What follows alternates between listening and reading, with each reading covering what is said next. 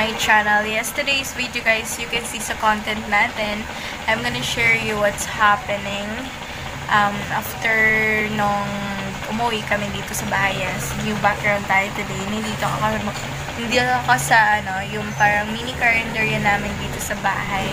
And nauwi kami because of personal reasons. So ayun, never mind about that. So surprisingly din guys, kasi nung umuwi kami hindi ko alam, kasi actually I have idea na may pinapaya sa bahay but I didn't know kung ano yun. And yun, or nung dumating kami dito, kasi meron akong pinamiling kita nyo lang sa last vlog ko, nag-promote ako dyan, pinakita ko yung business ng sister ko. And yun, hey! Printed, meron ko yung printed t-shirt business. So, ayan. As you can see guys, ayan, papakita ko below. Just follow nga pala sa page, Facebook page namin na ginawa for our business. Printed t-shirt, just visit. Ayan. Dyan sa baba. Talagay ko dyan sa baba guys yung... Ayan guys, sorry kung maingay dito kasi malakas yung electric fan and may tugtog. Nasa carinderia na sa tindahan kasi ako ngayon. Katambay dito sa amin. And yun, ito nga pala guys, ipapakita ko sa inyo yung first try out namin ng pag-print ng t-shirt using iron. Yung plancha. So ayan guys, papakita ko sa inyo muna. Nag-amoy na siya yan. And I can wait to tas be patad-tada na siya. I'll be your biggest fan and sa mga you'll be gilid sa mine, but I still wanna break your heart. Di ba na orasan na? Ay, may igwa pa, Dark. Igwa? Ito, kahit ito ganang may damage kanya, imo na nakadi naman na magamit sabi niya. Pero if ever pa na ma-solutionan mo, you can use it. Naman may damage na. I mean, ang ink, ito, sa ibabaw lang. Oh, hindi naman nagamito ng glass. Kaya nga na isa, di ba? Kami dito ni Gaiga, nagabinuga.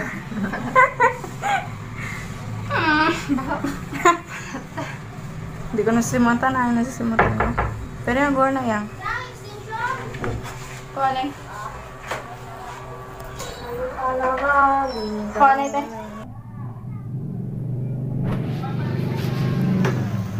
Wow, it works. Oh, kita ay, wala na yung plastic. Ano mo, hirap siya na. Malamigon tayo. Sige. Okay. Nasubrahan niya, gora. Okay, lapat-lapat ng init Ay, nagdikit ang yelo na. Kaya dapat irog lang sa to. Kag siguro dapat siya dili nagi-force kay na na baya. Naman sa black. Mas mayo siguro amo ningin ta. Kay na baliktad? Ay, baliktad naman na yat-yat. Kaya ate. Naman ang black tayo niya. Sama na Ada galo may gugili soft ang iya kaya di ba mas madali na siya baliktad. Dapat ang mga pangit na yung try niya. Yeah, kay wara dan pangit para sinag. Ay, maganda yung color ng black. Oh my gosh. Pag malaban ni Goro, ay, maganda.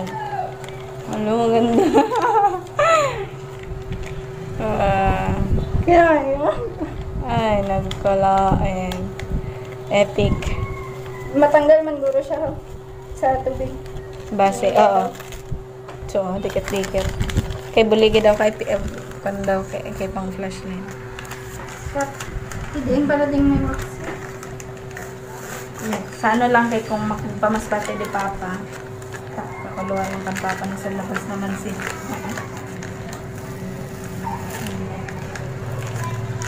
Sayang. Hindi kaya niya makuha sa tubig. Kasi naman ang sayang lugod din yun. Wala pa kayo. Hindi nagdikit. Hindi na. Kaya na kay mali ang amon ibang iya procedure. Hindi, may wax.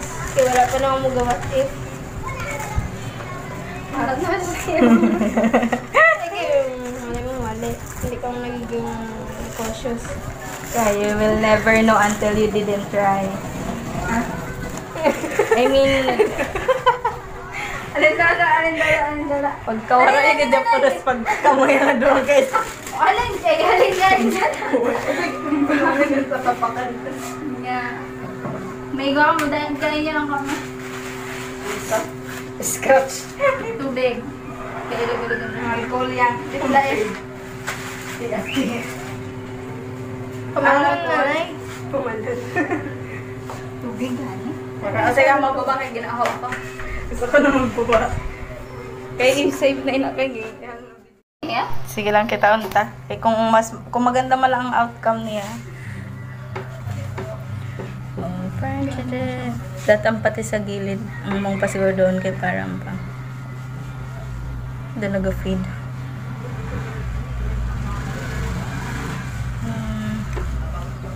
Mainit. Kaya ang ilog mo lang, ang purpose Ang ng feeding. isang press. Heat press. Wow. Kasama sa heat press kay 10 First try. Ano na? First try. Trial? Ano na bang tawag sa na? destroy. First try. Yay! We just nito. Ay, sayang yan. Baliktad yan. Dalayinan ko sa kanila. Nagulat talaga sabi ko. Maki-8 lang? Amo nga, ina siya, inatanan. Pero nakakanapulo. 38 lang. Kay tag-tres pag may isang kay igwa na ako, tag-tres lang. Inanan tawag sa... Yeah. Init-init Dili apa mong naman. Ang paglabas yan sa computer, inang labnaw. Tapos nakita ko, hinko kay iba aram ko man na gusto mo inang kasing kulay gani, kaya mo ganing imong Wala gitarget. man, nagpilit. Ha? Basi kulang pa.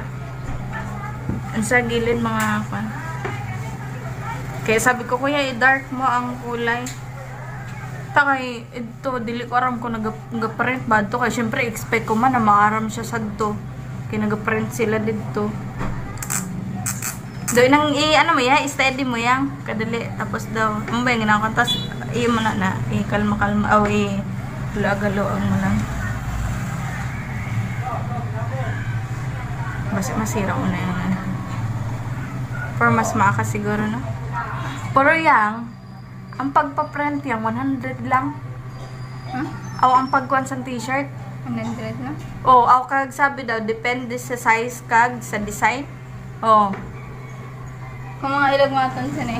Ang mga ginawa ko, baga na ko ata siya sa puro 100 at tapos kung may design ang kuha na.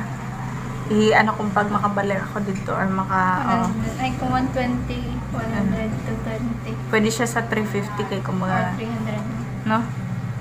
350 kay Or 300. kid. Oh, mga 90 pesos. So, ayan guys, nakita nyo naman doon sa video na yun. So, medyo failed pa yung paggawa ng print namin. Pero, ito guys, di ko na na-video yung last na tryout namin. Finally, nagkaroon din ng successful na pag-print sa t-shirt. And ito yun guys, ipapakita ko sa inyo guys yung final result ng product or yung t-shirt namin. Ayun yung mga designs. So, ayan guys, ito yun. Yan, nakikita nyo. Maraming design kaming nagawa. Actually, it's an original artwork designed by my Seb, and you can actually visit her Instagram if you want to show to see her yung mga design niya. Kaya naman, please visit and don't forget to follow her Instagram, and of course visit nyo guys yung Facebook page na ginawa namin para dyan sa printed t-shirt namin. So, if you want to order ng t-shirt, and we actually open for customized design if you want na magpagawa kayo ng sarili nyong design and kayong gagawa and mag-print also. And yun, I just give you, i-DM ko na or i-personal message ko na sa inyo or message na lang kayo if you want to order guys, and if you want to customize your own design para na magawa namin. And sana we need to wait kayo guys. So ayan, and now medyo sinisipon ako guys kasi maalikabok dito sa bahay kasi nga nag-renovate medyo yung sa semento, yung mga wall parang merong inaano kasi magpapalit ng mga wire, ng mga saksakan, ng mga switch ng mga ilaw sa buong bahay. Kaya naman ayan. So, ayun guys, medyo after pa naman ng pag-ayos dito guys, umulan. So, nabasa ako ng ulan kasi nagpang-ayos kami dito sa tindahan ng mga paninda namin. And, yun naligo agad ako, baka mas lalo akong sipunin at baka lagnatin ako guys in Jesus name. Huwag naman sana guys. And yun, please guys, sana naman, ito advice ko lang guys because we are in a situation pa rin, we are in a pandemic situation. Sana lang guys, please keep yourself at home. Kung wala din naman kayong pupuntahan, kung wala namang importanteng gala or ano man yung personal na bibiliin sa labas, please stay at home na lang din for your safetyness, for your family safetyness, for everybody safe naman guys. Kaya okay, thank you for watching for today's. That's it muna guys because medyo magulo pa, and siguro next video ko guys, if you want to na mag-vlog tour ako sa new content ko is yung mag-vlog tour ako sa bahay while nag-renovate ngayon. So see you doon, and thank you guys for watching. Please don't forget to like, share, and subscribe to my channel. See you there guys. Bye-bye.